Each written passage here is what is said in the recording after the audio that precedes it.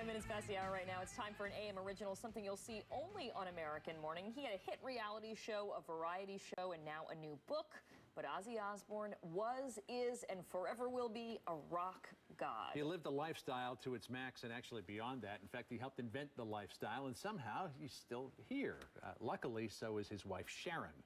I had the chance to sit down with an older and wiser Ozzy 25 years after our first encounter. Are you surprised that Sharon stayed with you for as long as she did? Absolutely. I mean, she's my baby. She's because at one point you tried to kill your baby. Yeah. You were strangling her, and you ended up. She tried to kill me more than once. Imagine as a result. No, but of that. you know, I'm not. I mean, it's a zany time at part of Ozzy Osbourne, but the reality is, I mean, that's where it took me.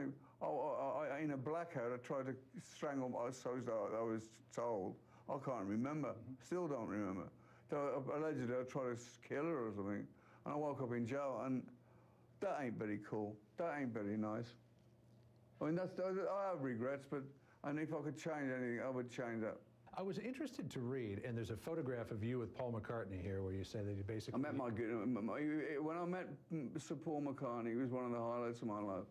You'd be hard pressed to look back at the history of your music and find the Beatles' influence. Melody. They always had. He said. I said to him, you know what? I love you guys, and then your solo. I mean, he's done some amazing songs in his life. I mean, earth-shattering songs, in my opinion. And I said to him, he says, well, what was that? I don't see the connection between your music and Beatles. I said, you always had the greatest melodies for me. I mean, and he's in his 65, 66, or I don't know. Well, you're not far behind.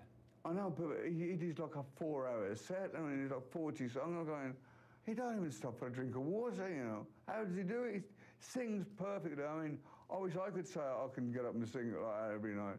I couldn't.